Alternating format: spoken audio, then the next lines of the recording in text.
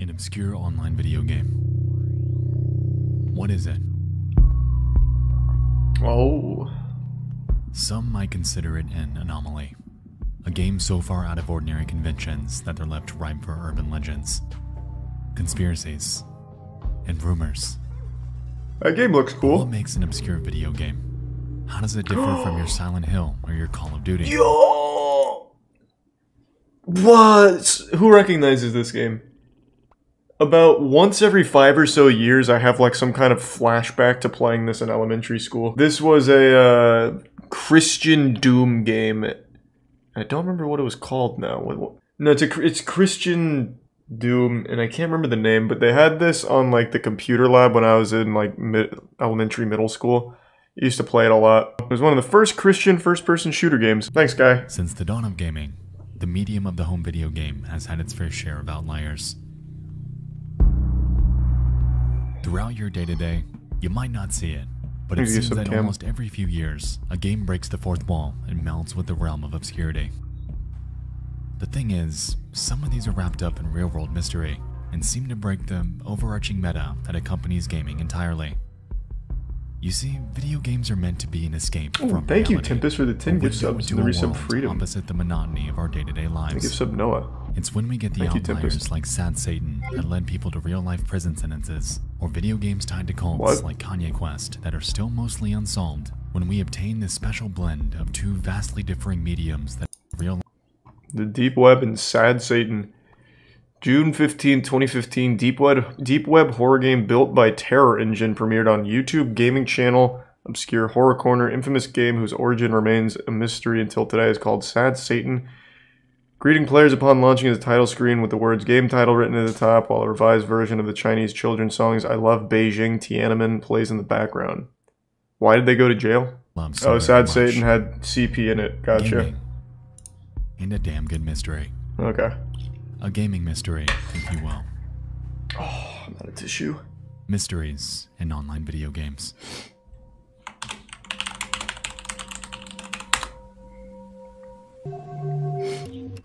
And they appear to be chatting with someone called the Dinosaur, that tips window on the left side, which begins to state some pretty abrasive vernacular. I'm excited. What kind of reasons? On the 4th of September 2018, at around 7:50 in the morning, Martin who saved graced the speedrunning. export of 4chan, inquiring about SchnellOnline. Their post about it reads the following. Hi X. I was recently on one of those conspiracy iceberg threads and I came across a user mentioning a game based on the dark web called SchnellOnline. This game is supposedly used by on the darknet. The user provided a screenshot of the game, and this game has no other appearances online. The screenshot provides a ClearNet link. Proceeding to this link will take you to a basic web page with a download link for a game called Carcass. Okay. Carcass, huh? A bit forward for an obscure game, but my interest has piqued.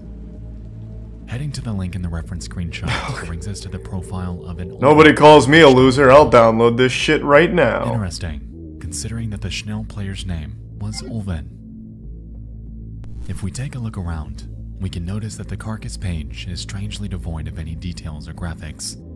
Like, for instance, in these tags. 2D. Black. Kill. Murder. What the And fuck? white. Oh my god. That actually looks quite a bit like If we head Schnell. back to 4chan, we can observe that another user mentioned a Reddit thread that was posted in 2016. It references an obscurity chart that supposedly has some unfindable games. And in that list, we can see 6 of them, with just 2 that have seemingly never been found. Classic Game and SchnellOnline. Interestingly, a Redditor named TylerDirt had commented on this thread linking to 2 gameplay videos that were from this list. That of a 14 questions Tier 1 Jake. and twice-fold ampersands. Resubscribe. So it just seems like they made a shitty game. Wow, I take it back. Look at that. Can you speedrun this? Oh, wow. Alright, I'm not gonna lie to you. I have no idea what the hell's even going on here. That looks boring. Curiously, these videos were both uploaded by a YouTuber named Saint, and after checking his other videos out, they appear to have a knack for playing old, obscure point-and-click video games. And that's what most of their video library Here's a consists prime of. gunner. Games that are bizarre, eerie, and surreal. Heading to their YouTube About section reveals their social links, and clicking on their Twitter profile reveals, lo and behold, the real identity of Saint. Olvin W. So what does this tell us? Well, not much besides the possibility that they most likely created these games. Considering their itch.io page, very talented developer. It's safe to assume that they're an indie developer and have quite the catalog. Curiously too, if we take his full name and paste it into a Google search, we're able to find a 2016 upload of that same Schnell gameplay, unlisted, on the same channel. Their description claims that it was slated to release early 2017. However, as that date came and went, Saint had been radio silent about it. It appeared that they moved on from it entirely, continuing their upload schedule as if the concept of Schnell had never existed. What was the idea of it? Now, Schnell's been on my radar for the better part of a year or two. Whoa, Barring the why? 4chan rumors about it, the game's highly intriguing by itself. It looks creepy as hell, and I really wanted to get to the bottom of this to find out if it actually exists. With that being said, I decided to track down and contact Saint to see if he had any input. I wasn't expecting a response, but it was worth a shot. My questions to him were as follows. 1. Was Schnell ever released? And if so, is it still up? And 2. It seems that Twicefold ampersands is enveloped in vagueness. Is this somehow connected to Schnell? And surprisingly, about an hour later, I'm sure the guy would love to be interviewed about it. SchnellOnline was conceptualized in 2014 following a conversation with an individual who I shall refrain from naming. I'll name them. It was Dinosaur, right? We call it Lemuria. It was depopulated on January 30th of 2017. Not much is known about the community, even to myself. I was never in contact with much of the regulars, and most of them left without saying anything. If you want to know more, you would have to talk to Q. They were often seen on Traveler, another 3D chat program. Schnell was a homage to those, but they left Traveler sometime in 2015. Here's a prime girly. I'm not sure what they're doing now. Here's some old footage of Lemuria in development. It changed a lot afterwards, but I'm hesitant to show any footage of it now, especially since I'd have to put the servers back up and everything. Interesting.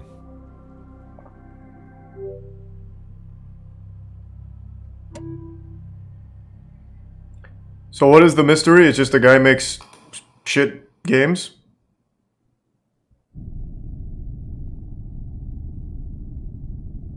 Like, we already know who makes it, and they're shitty. Now what?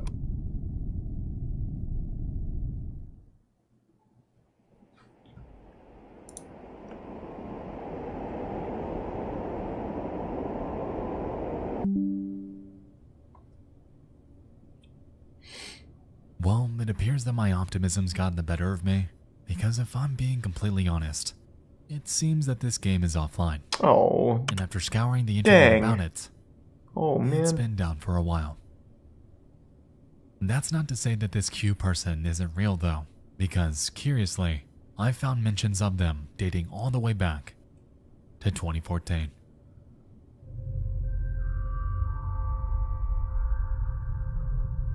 In December of that year, a Redditor named Boxcar Jakey managed to find Q by complete accident. They were reportedly the only other player on Traveler back then, and Jakey found it strange that they were just lurking there, alone. It seemed almost like that Vine Sauce Active Worlds creepypasta that happened a few years ago. I don't know that. This one was real. What the fuck is that?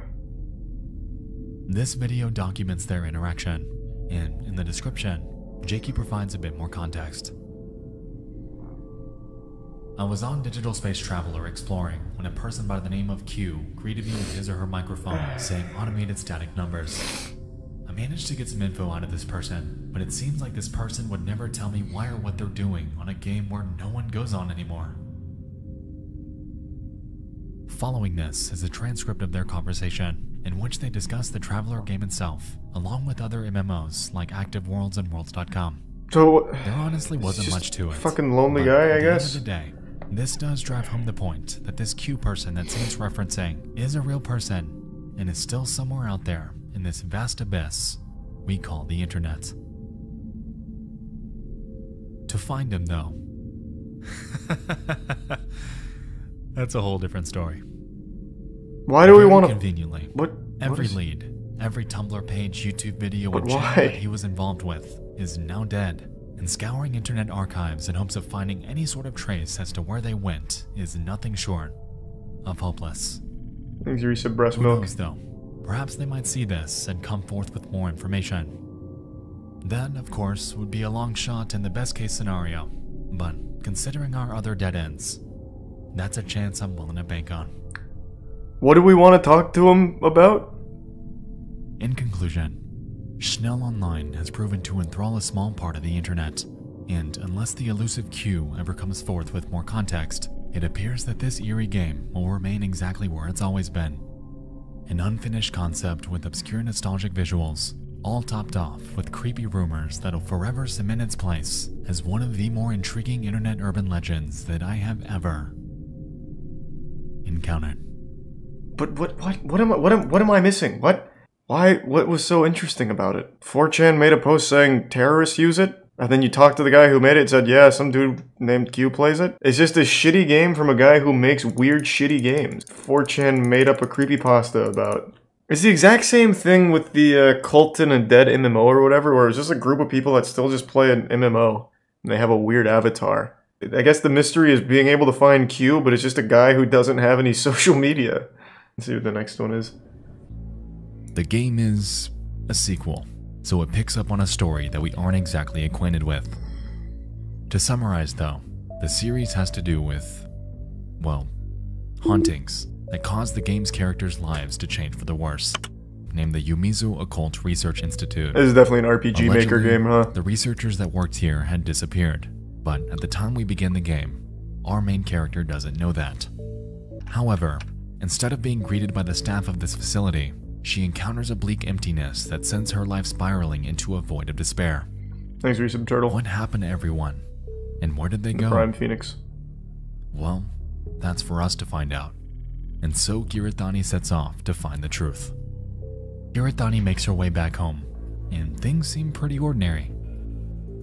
Until you realize that she brought a fucking demon back home with her. No! From there, shit begins to hit the fan with her mom becoming possessed, and from what I understood when playing it, even her friends that came into contact with her. No! It's definitely an interesting game with a solid premise. What? And the visuals that occurred during these haunting sequences even got me pretty good a few times.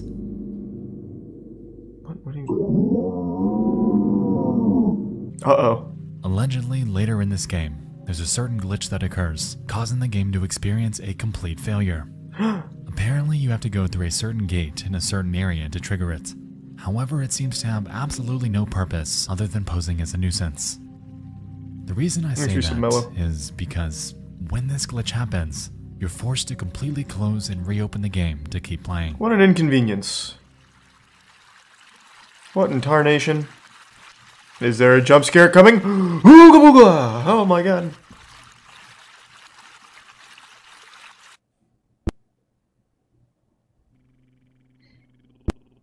There's a Prime Cipher.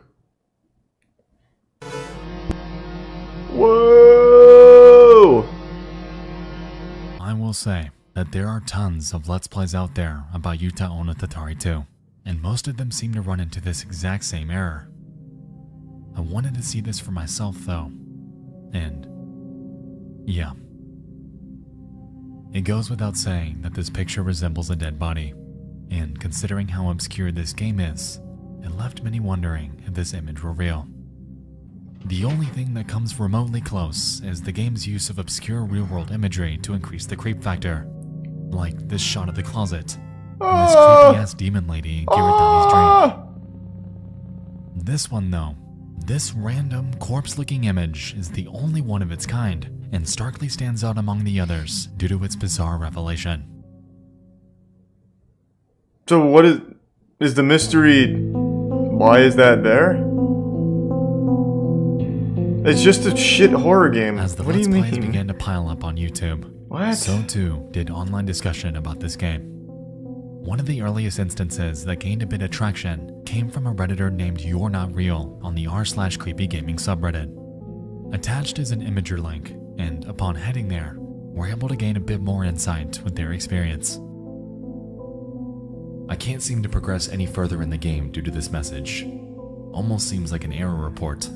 Oh my god. Screen goes black and flashes a white screen 4 times. This image appears. Jarring noise plays non-stop. The game stays like this until I click quit. I don't think this is how the game's supposed to end. It is! It fucking is! I can promise you! The comment section, understandably. It's just a shitty horror game, man. Now, considering the other games we've covered, like Hong Kong 97, it's apparent that real corpses baked within video games are not exactly out of the realm of possibility. Considering the fact that, in Utahonotatari, you're allegedly supposed to walk through each of these torii in order to trigger it, which I personally think is a relatively specific set of actions. What do you mean I take the fun out of everything? It's not a mystery, it's just a shitty horror game. I agree with the general sentiment that this image is eerie. And considering that Kiritani's mother does become There's not like a mystery to it. I just hope that it's just a bad horror isn't hinting game. at what's to come by utilizing a real corpse. So let's back up. If we're gonna get any answers about the context of this image, we need to figure out what exactly is happening during this glitch. It's not a glitch! Analyzing It's not a glitch!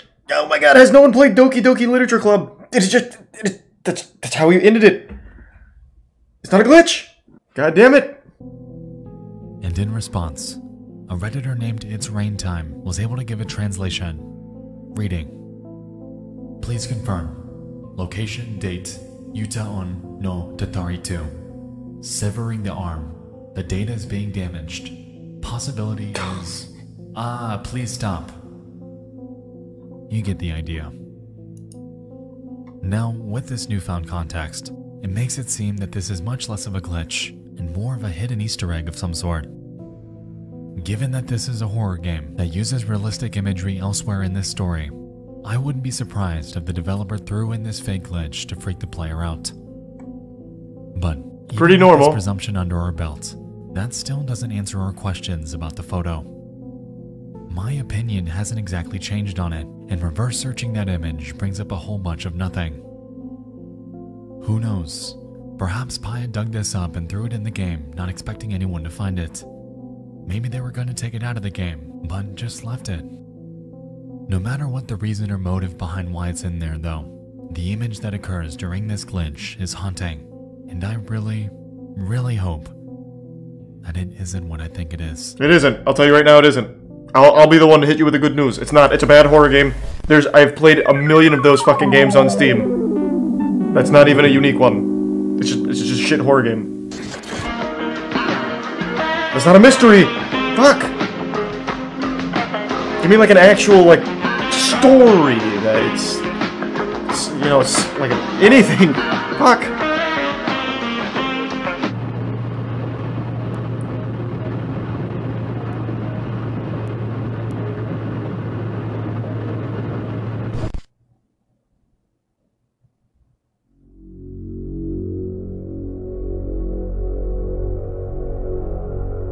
I'm optimistic about this one. He's a prime chip.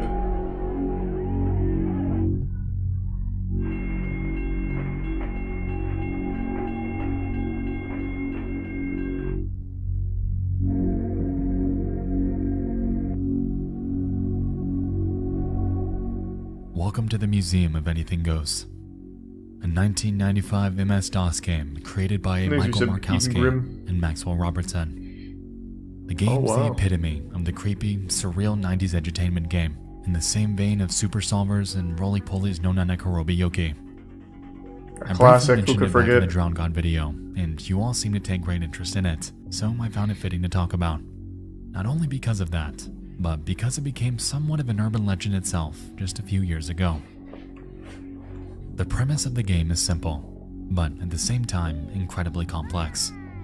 By calling itself the Museum of Anything Goes, that notion Anything is can taken into go. overdrive as we experience uncanniness and unexplainable peculiarity around every corner.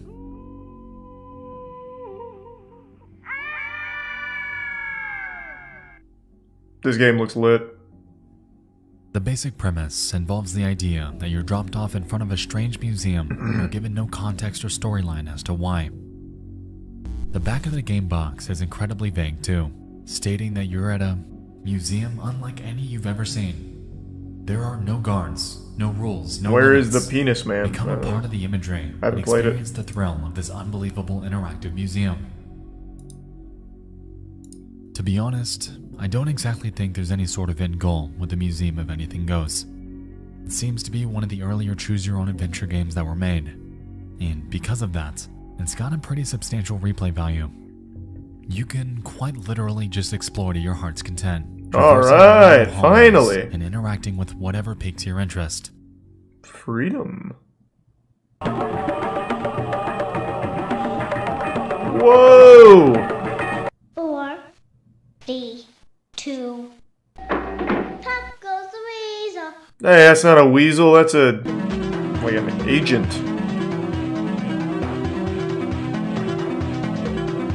This game looks amazing.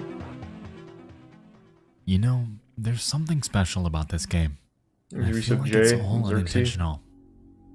Everything is rigid, out of place, and painstakingly dead.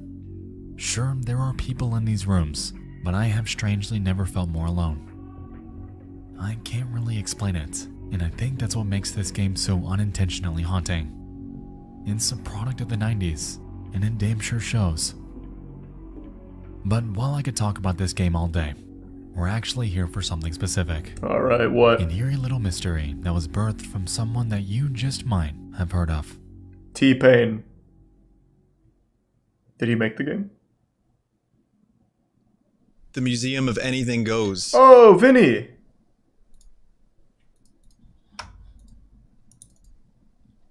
And this is some hot garbage for you.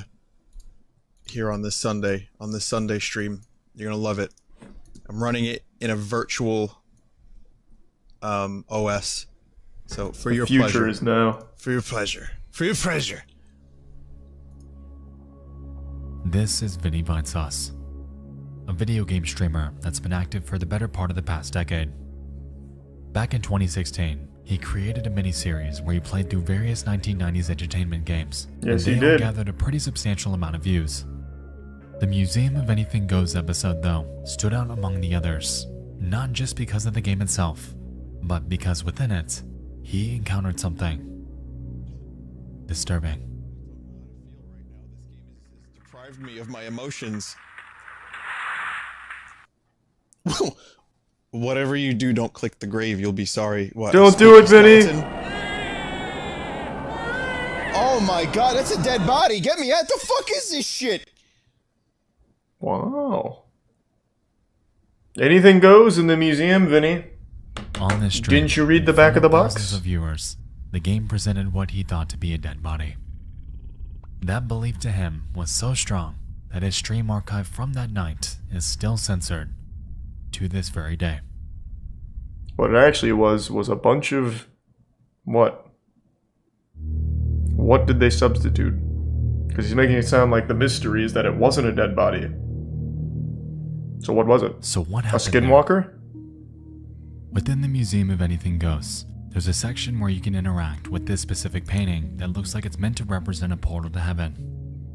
The game asks you to Like click a using button Phantom if Informs? you want to see someone fall out of the sky. And if you do, you observe the following.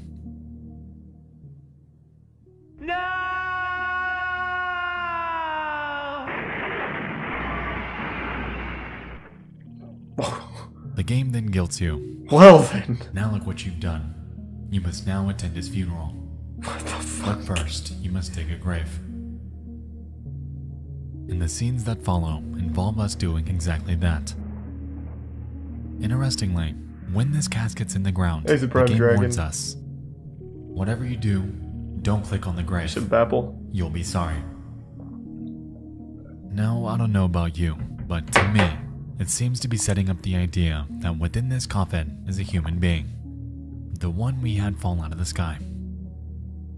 With this notion in mind, I don't fault anyone for believing that the next scene is indeed a dead body. But it's not. What is it?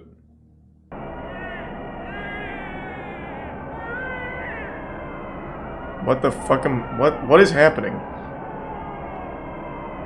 Is this like a Tosserus or something? What is this, like a clip from a movie or something?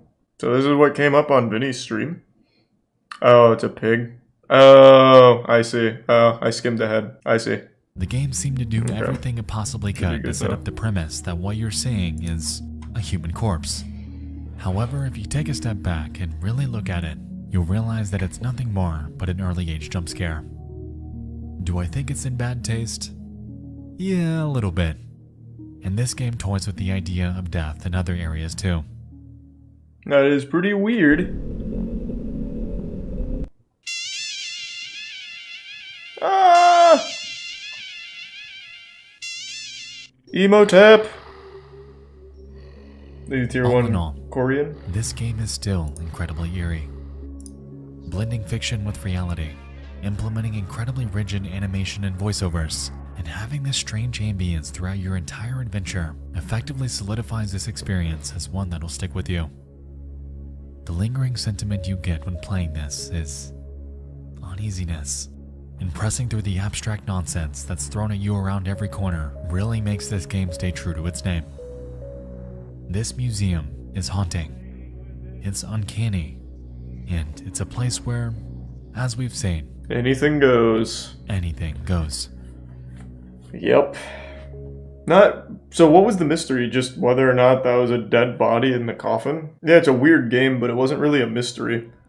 Is it about like the people that made it, who made that game? And it was like Anthony... I forgot. Anthony something? Wayzata Technology. Wayzata Public Schools. I don't feel like looking too deep into it. Mysteries in online video Thanks, games. you said Birdsy. A newfound fascination of mine, and what seems like a fitting progression of the console conspiracy series. Tonight, we just dove into 3 gaming mysteries that have recently intrigued me. I hope you all enjoyed this. If you have any other obscure video third one was definitely the best one. Ones we've discussed tonight, feel free to shoot me an email at nightmareexpo@gmail.com.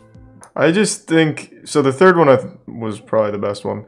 But these first 2, there isn't like a mystery to be solved. It's mainly a showcase of a weird game with well, this one at least had a story. This didn't have anything.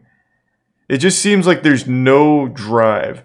So example, this one, the mystery was the glitch, when that was just part of the game. Like that was the core scare. Or you get like a creepy image when you do this. It's like a really common technique for shitty horror games. This one was a giant block of fucking nothing. It's just a bad horror game that I think 3 people on Reddit were just trying to figure out. It's not exactly a mystery. This one, I guess if the 4chan stuff led to anything with Q and whatever, could have been an interesting story, but there wasn't anything there. This one was just interesting overall. The Museum of Anything Goes. This whole second one was trash though. Just a bad horror game. Make sure to smash that like button and thumbs up, ring the bell, tell your mom I said hi.